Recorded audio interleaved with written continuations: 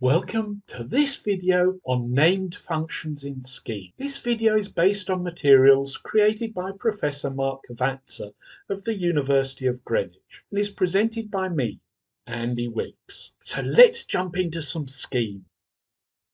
As in the previous video, we're going to start with a tree called prof. We saw this last time and we managed to break that down. But this time round, I want to start with some of the predefined functions that you can get in Scheme. There are plenty of places you can go to on the internet that will allow you a full list of these functions. But just to give you a flavour of this, I'm going to start off by showing you what happens when we do something to prof. So to start with, if I run this bit of code, what I get is the full tree of Mark Cavazza. But I can do other things with this too. So for example, I can find out how many items there are in prof. Well, if I run this, what I get is 7, not what you might expect. That's because it takes the top level. So it sees M as an item, it sees the pair AR as an item, it sees each of the C's as an item. Then there's that tree, AVAZ, that's just one item. And then there's the atom Z and the atom A. So how many items are there in total? Well, there are 7.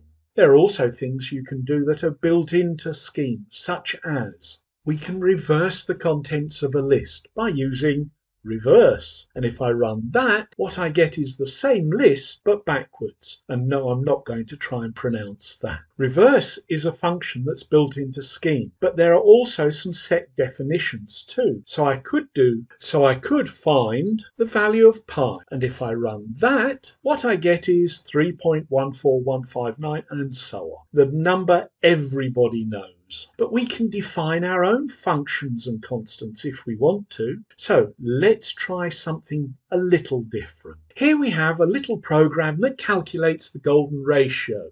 I'll explain that in a moment, but it's not particularly relevant to Scheme. The golden ratio is 1.618 and a few other decimal places, but we won't worry about those here. Now I can define my own function. So I'm defining a function called side, and side takes one parameter, s. So what do I do when I run side? Well, I take the multiple of golden times s, and that will return a result. But that's merely a definition of a function. It doesn't actually run it. Here in the last line, I'm using the function side and assuming a length of 5. The golden ratio lets you calculate the ideal height and width of a picture. It's the one that artists think looks best. So if I had a piece of paper that was 5 high, how long would I expect it to be? And the answer to that is 8.09. Now I've got this and I might have all sorts of heights of paper and I want to know what that other length should be. So what I can do is, because this is defined in the top definition window, I can save it. I go to File, Save Definition, or Control S, and then I say what I want to call it. So I can call it golden, and it will remember golden in future. I can then look for golden, put it in there and use it exactly as if I'd written it at the time. But let's try something different. Let's go to that pi again. In this bit of code, I'm printing out the value of pi, and then I'm defining a new function called area, the area of a circle. And as we all know, the area of a circle is pi r squared. In other words, it's what we get when we multiply pi times the radius times the radius. So my function needs to know what that radius is, and I can have a function called area that requires the parameter rad. If I required several parameters, I could just have those